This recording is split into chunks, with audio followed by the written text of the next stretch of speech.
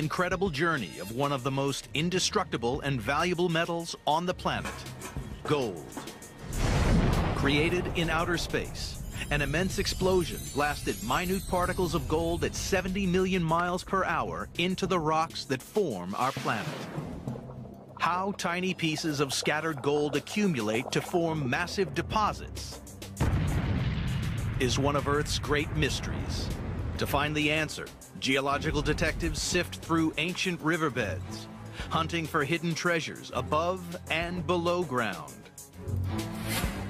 and investigating alien natural wonders, finding clues that will ultimately reveal how the Earth was made.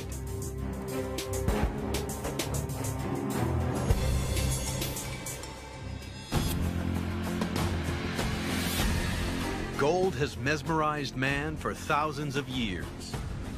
The oldest known precious metal, it plays a powerful role in almost every culture on Earth.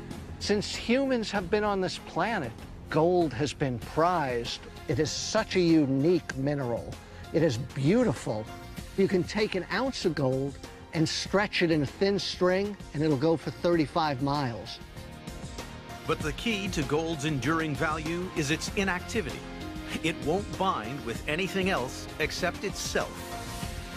Gold doesn't get used up, it gets recycled. The ring you're wearing may be the exact same gold that was in some of the gold the pharaohs wore centuries ago. With all these properties, it's no wonder gold has been treasured by man down through history. Man has mined gold for thousands of years, but found only 160,000 tons worldwide, enough to fit comfortably inside a 4-bed house. Physicists discovered that this ultimate metal was created in outer space, long before planet Earth existed, over 5 billion years ago. Gold and other heavy metal atoms formed in the maelstrom of a supernova, a giant dying star.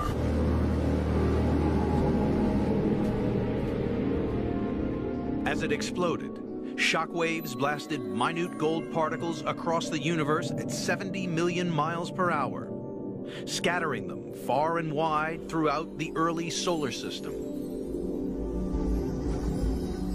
As this cloud of rubble compacted together, the gold became trapped inside the rocks of the newly forming planet Earth. Widely dispersed and inactive, to this day, most of the Earth's gold remains as tiny, isolated particles in the rocks. It's ironic, but gold is around us everywhere. It's in the soil in our backyards. It's in these rocks here in the riverbeds. But the problem is, it's in very small amounts. In these rocks, the gold may be at 1 part per billion. That's like finding just a grain of sand in an Olympic-sized swimming pool. Unusually large stashes of gold are concentrated in a handful of very special places around the world. The largest in southern Australia, China, South Africa, Peru, and the western United States. It is the geologist's job to find out where and why the Earth accumulates gold in large enough quantities to mine. The first pioneers of gold geology were not scientists, but gold-hungry prospectors who scrutinized the rocks. Their story began over 150 years ago by accident. In 1848, in the small Californian town of Coloma, along the American River, James Marshall was digging a trench for a water wheel to power his lumber mill when he made an extraordinary discovery. He was digging it down during the day and then using water at night to flush out the sand and gravel. And he looked, and there on the bedrock were a couple of gold nuggets. Rumors of California's river gold spread like wildfire. By 1849, over 90,000 people from around the world descended on the state. Nicknamed the 49ers, these early investigators searched the streams in a bid to find their fortune. Their first challenge was to figure out where gold accumulates in the river And they quickly discovered that gold wasn't just strewn anywhere along its course. A clue to where the gold would be concentrated is black sand in areas like this. You take a sample and pan it out. The 49ers soon learned if they found heavy black sand in their pan, they were on to a winner. The process of panning is a simple one. You're really trying to separate light materials from heavy material. In this sluggish water, the heavy particles sink to the bottom of the pan. And you repeat the process of washing away light materials and then concentrating the heavies on the bottom until you get down to just the black sand and hopefully some nice gold. Even a small nugget like that. In the same way, rivers and streams separate the heavy particles from the light. The gold and black sand are flushed downstream, but as they hit the sluggish water on the inner bends, they drop out of the flow. And it's here, in the sandbanks on the inside bends of the river, that the 49ers discovered an absolute fortune. In total, over 20 million ounces of river gold were discovered in the waterways of California. But when they investigated the valley sides, above the river, the 49ers discovered an even bigger stash of gold. And they wondered, what was the deal with these gold deposits that were up and away from the water? They took a close look at them, and they could see that these boulders were round and smooth. These rounded boulders are identical to those found in the rivers nearby. And the reason is because it's an ancient riverbed. It's been left high and dry by the flow of the river. The river cuts downward and leaves these deposits behind. The miners continued to explore, and they found some just above the river like this, but they found others tens and even hundreds, even 1,000 feet above the modern stream. Using powerful water jets, the 49ers blasted and flushed out a further 50 million ounces of ancient river gold from California's hills, which still bear the scars over 150 years later. Similar river gold deposits have formed all over the world, including the greatest treasure trove ever found, Witwatersrand in South Africa.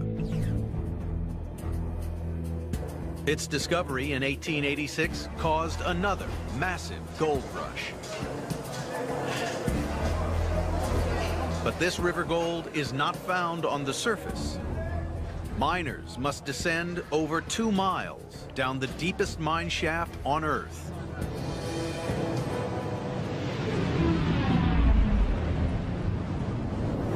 Half the gold on this planet has been produced from that one group of deposits. Most geologists believe that these unique deposits formed from ancient river systems, concentrating these in old river gravels. Over millions of years, thousands of ancient rivers carrying gold spilled into a huge lake, dumping a massive gold deposit. This ancient lake bed is now buried miles underground. To date, Witwatersrand has produced over 1.4 billion ounces of gold, worth over $1.5 trillion. And geologists believe the same value of gold still remains untouched. In the search for California's river gold, 49ers found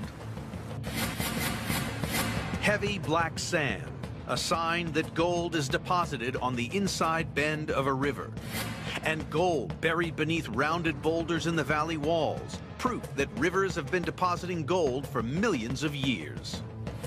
The 49ers suspected that rivers were carrying gold down from a source somewhere in the mountain, the Mother Lode. But the quest to understand where this Mother Lode gold originated would take geologists deep inside the Earth and face to face with some of the most destructive powers on the planet.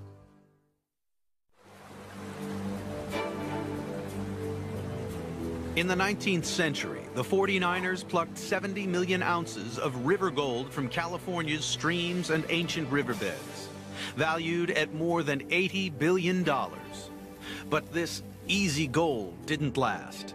The race was on to find the source of the river gold, the mother lode, and they set off into the mountains to investigate. And this is what the old-timers were really looking for. A big wide vein of quartz filled with gold. It runs literally for miles through the countryside. They were able to mine millions of ounces of gold from sources just like this. With the discovery of mother lode gold, prospecting changed from a solo quest to big business. Hundreds of mines sprung up all over California, employing thousands of men. Discovering what geological force had concentrated gold in California's mountains was a puzzle that would bamboozle scientists for decades. In 1853, the Allegheny mine opened in Sierra County, California. Today, it's over 3,300 feet deep, with over 40 miles of tunnels, all leading to one special slice of rock in the mountain. Here I am in the middle of the mother lode vein. It must be about 40 feet thick, and it goes down half a mile into the earth. This is the gold-bearing quartz vein that the miners were seeking. Quartz forms from a liquid, and as it solidifies, it somehow traps lumps of gold inside it. It is loaded with gold. If we break these quartz veins open, though, we can see perhaps small amounts of gold within the quartz. This is just an amazing piece of quartz. You can see all the free gold in it. It's just bright and glistens. There are actually clues to how the gold got here within the quartz that was deposited with the gold. Trapped inside the quartz are tiny bubbles of fluid. They are minute remnants of a stream of water and minerals that once gushed up this vein. Analysis of these fluid bubbles has revealed the extreme conditions that created the gold seam. That gold was deposited at 600 degrees Fahrenheit. It was a very, very hot fluid that brought the gold and the quartz to this location and deposited the vein. But it was a mystery. What was the driving force creating all this hot fluid which carried the gold? In an old quarry nearby lies a clue. The gold-bearing quartz vein, here stained brown, is flanked by strange beds of altered rock. When the old-timers saw rocks like this, they would get excited. They knew they were getting close to the source of the gold. They would see these rocks had changed their color, and then they would get to the big mother lode quartz vein, the source of most of the gold ore. This quartz vein is sandwiched between these altered rocks. And looking at these altered rocks, you see they're all deformed. They're up on end, they're sheared up, they're broken, they're folded. These veins run for hundreds of miles in a north. Similar sandwiches of gold quartz and broken rock are found along the entire length of California. And strangely, they all run parallel to the coast. Whatever immense force shattered these rocks must also have created the hot fluid which carried and concentrated the gold. But what was it? Geologists finally solved the mystery in the 1950s, when the revolutionary theory of plate tectonics shed light upon how California and its mountains were made. They discovered that beneath the Pacific Ocean, a giant plate of the Earth's crust moved eastwards. It plowed into the American continent, crumpling huge slabs of the seafloor as it went. If this big rock is ancient North America, over the last 300 million years, we had a spreading ocean floor push the ocean and sediments on top of the ocean against North America and stack these pieces of ocean floor and sediments on ocean floor up on end against Western North America. California was pushed above the waves. a mountainous mass of crushed, crumpled, and upended rocks, separated by huge cracks running deep into the crust, creating a landscape compiled of giant slabs stacked parallel to the coast. This immense mountain building process also had the power to create a piping hot fluid. Buried rocks were squashed under unbearable pressure. They superheated, and a 600-degree fluid was squeezed from them. Like water running in a river, this piping hot fluid had the ability to concentrate the scattered gold. As it washed through the rock, it leached out minute particles of gold, creating a mineral-rich soup. It poured into the giant cracks which pipelined it to the surface.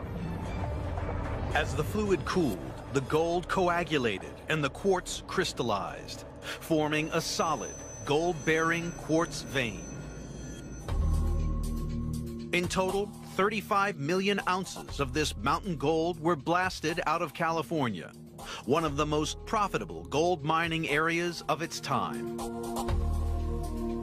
Wherever you have oceanic plates colliding with the edge of a continent, you're always going to create fluid, you're always going to move those trace amounts of gold, and that will get focused into major faults to form large load gold deposits. They're part of the mountain building process. Similar gold-bearing quartz veins lie beneath the coastal mountains all around the Pacific Rim, where the ocean floor has crumpled under gigantic Earth forces. Scientists investigating how California's mountain gold formed have found ancient fluid bubbles, proof that a hot liquid deposited the quartz and gold. Parallel beds of broken, altered rock, evidence that the gold-rich fluid was squeezed from rocks as mountains formed. By the 1880s, only 30 years after the first gold strike, California's mountain gold became increasingly difficult to find. By then, gold hunters in neighboring Nevada had stumbled upon an entirely different type of gold deposit. But it was the sort of deposit that could drive men to murder. In the 19th century, 49ers found 70 million ounces of river gold. Then they began to ransack the mother lode, blasting out over 35 million ounces of mountain gold, squeezed from the rocks as California formed. For many years, scientists believed that only the colossal forces that created mountains had the power to concentrate gold scattered throughout the rocks. But gold strikes made in neighboring Nevada were to shatter this theory. Massive gold veins were found in the sagebrush hills of the desert. A tidal wave of gold hunters left California, heading east. The almost uncharted, desolate state of Nevada began to light up with life as gold strikes were made across the high desert. This was the gunslinging Wild West. And the rough mining town of Bodie had one of the toughest reputations. It's hard to imagine more than 8,500 people up along this stretch here. Lawlessness, lots of fights breaking out. Lots of saloons, opium dens, and brothels. It was said that a man a day was killed in Bodie. And some historians believe the fickle geology of these gold deposits may have played a part in this murder rate. Here, the veins were much more segmented and broken up. So while one miner might be mining along on the vein, another miner might not be, which would lead to animosity and tension and the occasional fight. Geologists realized that unlike California's gold seams, which ran parallel to the coast, Nevada's were scattered randomly across the desert. The hunt was on to understand why Nevada's gold veins were so chaotic.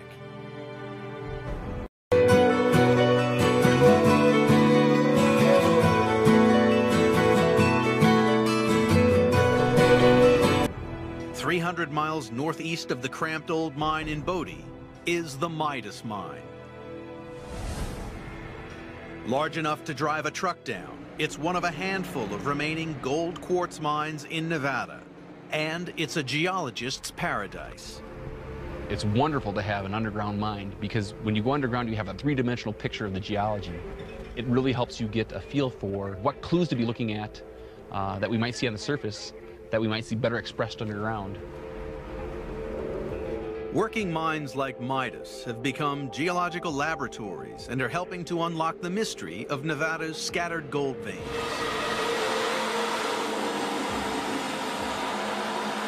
Every day, the miners drill the face and pack it with explosives, exposing new networks of quartz veins.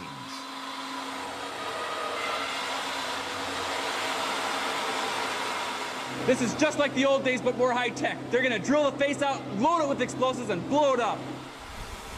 450 pounds of explosives are about to blow to reveal the gold-bearing quartz vein.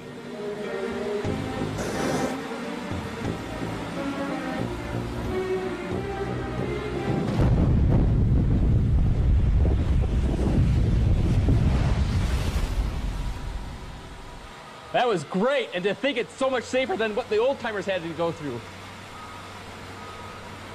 Once the dust settles, it's possible to take a closer look. This is quite a nice big quartz vein. If I compare these quartz veins to the veins that I've seen in California, they're substantially different. For one, if I look at these bands, these dark gray bands in here, These gray bands are the first sign that something very strange has happened here. in a hand sample, I'll see that there's lots of gray material. All that gray material is silver. If I look even closer, I can see little fine flecks of yellow. That's gold. The source rock that formed all of these veins was much different than the source rock that caused the California veins to form. The California veins only have gold, and these are loaded with silver. And the clue to the identity of the source of Nevada's gold lies either side of the quartz vein. Unlike California, these wall rocks are not crushed and have never been on the ocean floor. This wall rock is of a volcanic origin, very similar to like Mount St. Helens. So it wasn't mountain building that concentrated the gold and silver in this vein, it was a volcanic process. Perhaps the Midas mine was once a giant volcano. Geologists went looking for clues not inside the mine, but directly above it. Everywhere above the Midas mine, we see these strange outcrops. They're flat on the top like a table, and if I look closer, I can see fine little bands and layers. The outcrop is made of thin layers less than 1/8 of an inch thick. And there are thousands stacked on top of each other like a deck of cards. You've got browns and yellows, whites and purples. Understanding outcrops like this will help us understand why gold is deposited at such shallow depths within the Midas mine. These distinctive layered rocks are not formed by a volcano, but another type of volcanic process that can still be seen today. In Gerlach, northwest Nevada. In the middle of the dry Black Rock Desert, they found a mysterious oasis. And rising out of the landscape, a spectacular, multicolored hot spring, one of over 300 in Nevada. This bizarre geological wonder began to form just 45 years ago. Volcanic processes beneath the earth heat the groundwater. It spills out at the surface, and like a boiling tea kettle, dumps a layer of mineral scale. The water is slowly running over the tops of these terraces. It's depositing minerals in fine little sheets, kind of like a deck of cards or a book on end. This rock from over there has fine laminations or layers. Rocks like these and terraces like those are found right above the Midas mine, which tells me that Midas was once an enormous hot spring. Geologists realized it was hot springs that brought the gold and silver quartz veins to the surface in Nevada. Gold and silver particles are scattered in molten rocks deep inside the earth. This hot rock released a gold and silver-rich fluid. As rainwater soaked into the ground, It reached the scorching rocks deep in the crust and superheated to 900 degrees Fahrenheit. Hot and buoyant, the water began to rise, sucking up the gold and silver soup as it went. As it neared the surface, the water boiled and dumped bands of silver and flecks of gold in the chaotic, fractured pipework of the hot spring.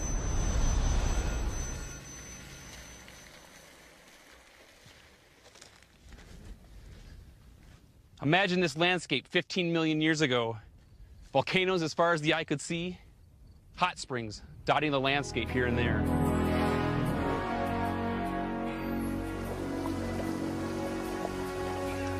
Gold is forming at this moment in hot springs all over the world. Even Yellowstone has traces of gold in its water. One of the world's biggest and most profitable gold mines, Yanacocha, northern Peru, is a gold and silver deposit which man has plundered since the rule of the Inca 800 years ago. High in the volcanic Andes, it's a massive 535 square miles and has produced over $5 billion worth of gold, all of it originating beneath a bubbling hot spring. Scientists investigating how gold-silver veins formed in Nevada have found volcanic wall rock, proof that the gold-rich fluid came from molten rock, and a multicolored layered outcrop, evidence that ancient hot springs deposited gold in Nevada. Nevada's hot spring gold deposits yielded over 40 million ounces of gold and 500 million ounces of silver. But by 1920, Nevada's gold seams were increasingly uneconomical to mine. The desert became littered with ghost towns. It looked like America had run out of gold. But in 1961, a new type of deposit was found. But it couldn't be seen or touched. It was invisible. It would become the biggest strike in the history of America's gold. America's gold was concentrated by incredible mountain-building forces that formed California and volcanic processes deep beneath Nevada's hot springs. But as the deposits became exhausted, geologists frantically searched for new stashes of gold. Then, in 1961, geologist and gold prospector John Livermore noticed a suspicious 50-mile-long crack in the middle of Nevada called the Carlin Trend and set out to investigate. John Livermore came to these hills following up a theory that gold deposits would be aligned directly above a deep crack in the Earth's crust. He'd come up to outcrops like this, and he would go ahead and want to look at them. The rocks are a strange mixture of mud and quartz, a mineral created in hot fluid, and a good clue that gold might be deposited nearby. Based on his experience, he knew a lot of hot fluid had come up this crack. However, he couldn't see any evidence of gold, no quartz veins, no visible gold. But on a hunch, he sampled this rock, took it back to the assay lab to see if there was any gold in it. In assay labs, rocks are crushed and blasted in a furnace to over 1,800 degrees. And as the liquid rock cools, the minerals begin to separate. At the end of this process, something extraordinary has happened. An ordinary-looking rock actually contained a grain of gold. At a concentration of about 5,000 times you would normally see in the Earth. It doesn't look like much, but this is what they mine every day. Livermore's hunch paid off. 50 miles long and 5 miles wide, the Carlin Trend is now one of the largest mining districts in the world. This vast man-made pit is big enough to be seen from space. This is the Betsy Post Pit, one of the world's largest gold mines. It contains 45 million ounces of gold. They have to mine 10 tons of rock in order to get 1 ounce out. As you can see, it's huge, 2 miles long, mile wide, 2,000 feet deep. Because gold is so valuable, the extraction of just a few thousand ounces a day pays for this extraordinary mining operation. And removing the gold ore requires drastic action.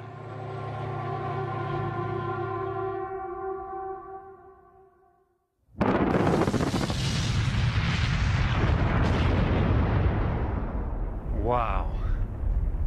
That's what 400,000 pounds of explosives looks like. Giant diggers work 24 hours a day, excavating over 90 million tons of rock a year, enough to cover Central Park in 55 feet of rubble. But within this raw gold ore, not a speck of gold has ever been seen with the naked eye. The mystery is, where's the gold? You can't see it. The rocks look really ordinary. The clue to where this gold is hidden is in the internal structure of this rock. Magnified 500 times, the gold is still invisible. But this rock is an extraordinary lattice of quartz and mud, perforated with strange cavities.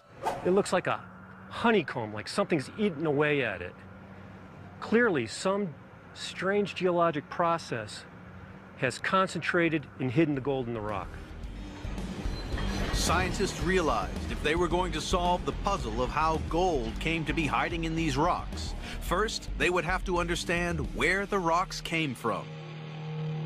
A clue was found in the 19th century by cattle rancher Absalom Lehman in the eastern reaches of Nevada.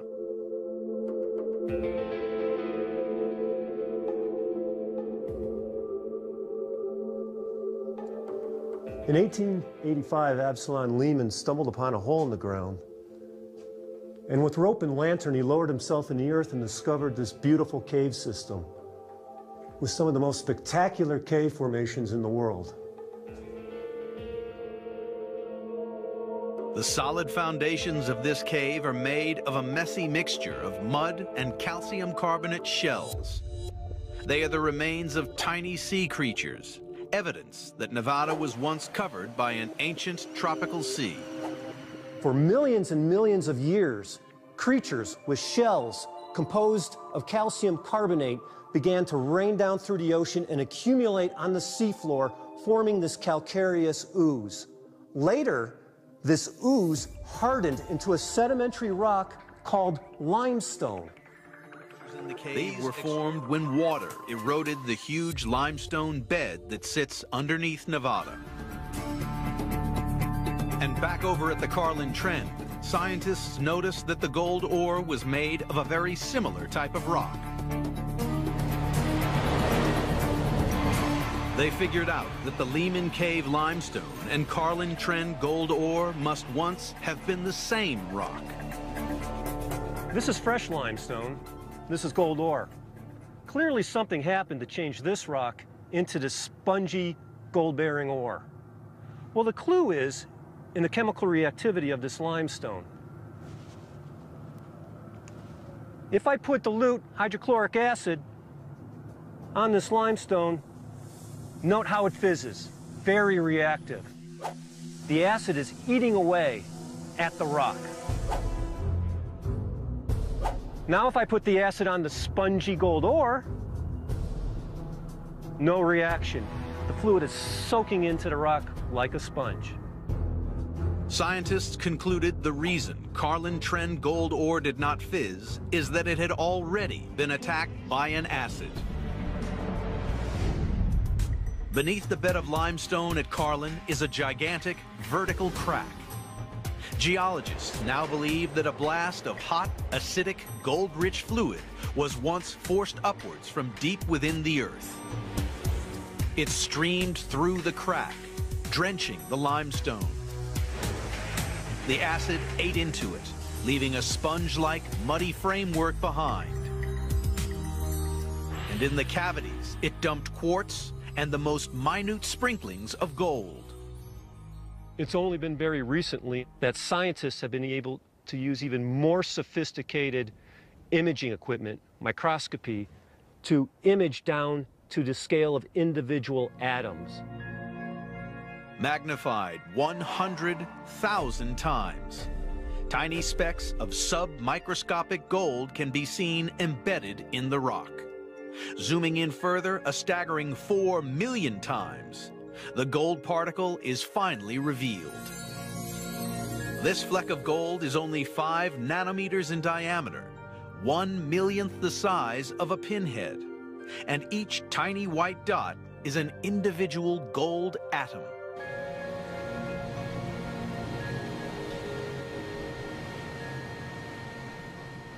These ordinary-looking rocks have produced 65 million ounces of gold from a single crack in the earth known as the Carlin Trend. And it's made the United States the 4th largest gold producer in the world.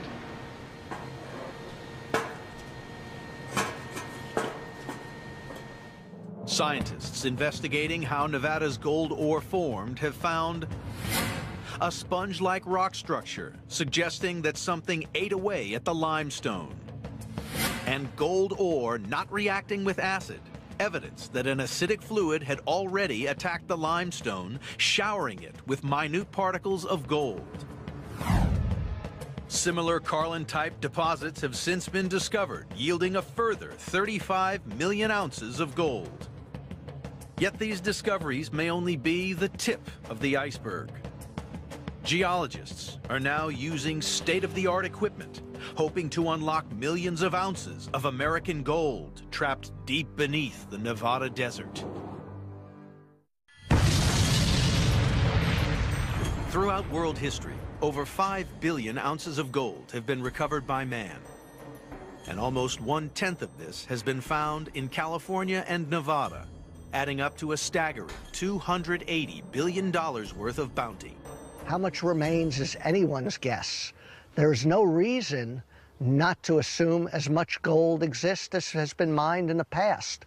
But geologists, prospectors, explorationists have found the easy gold. In the past, prospectors and geologists homed in on this easy gold by following geological clues exposed on the surface. But vast areas of Nevada are covered in a deep layer of mud and gravel that has been eroded from the surrounding mountains. Geologists believe hordes of gold still lie concealed beneath this layer of gravel, unseen by anyone for millions of years. Finding all this buried gold in an area covering 110,000 square miles is no easy task. But one man has the ability to see under the ground using pioneering technology.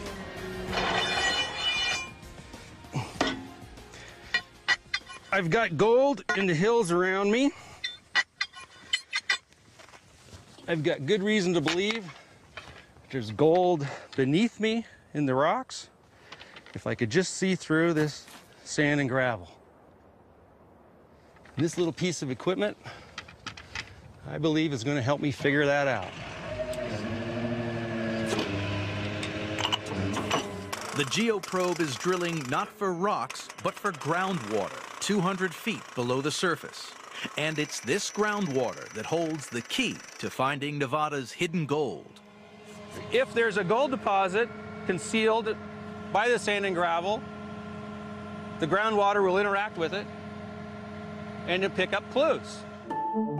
Traces of metals associated with gold seep into the groundwater, clues that will lead Hodges to the secret location of the gold deposit deep below the surface. Imagine an iron bar rusting in a bucket of water. The trace metals are going to come out of that rusted iron bar, are going to be disseminated in the groundwater, and you would be able to sample that groundwater and tell that there was an iron bar somewhere nearby. Just as we're going to be able to sample this groundwater and know that there's a gold deposit somewhere nearby. So in a sense, it's like the deposit of gold is creating a scent. If Hodges can latch on to a whiff of this scent, he can track it back to find the gold. Once the drill is deep enough, Hodges pumps out the groundwater.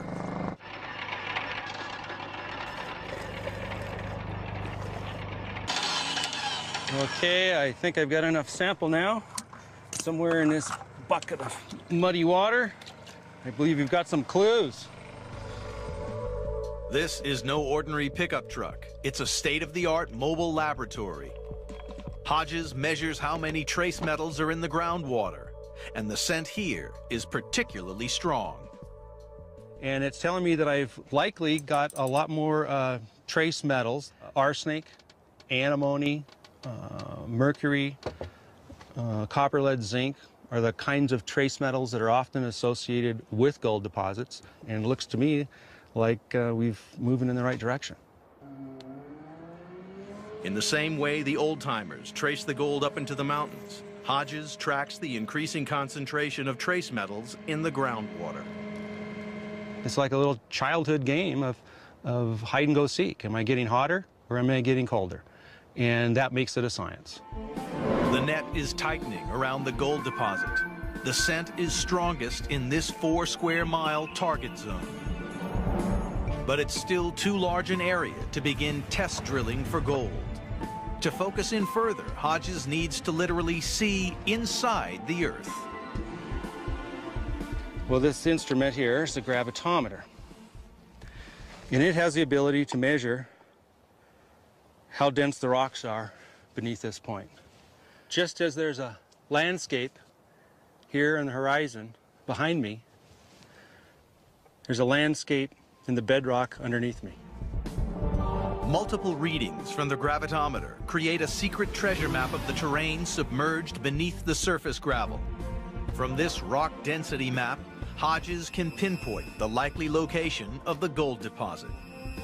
He has found a suspect gash in the earth over a mile long and 250 feet below the surface. It's a good sign, as gold is often found deposited in deep cracks. It's time to start drilling for gold. The diamond-studded drill probes the crack and extracts a cylinder of bedrock.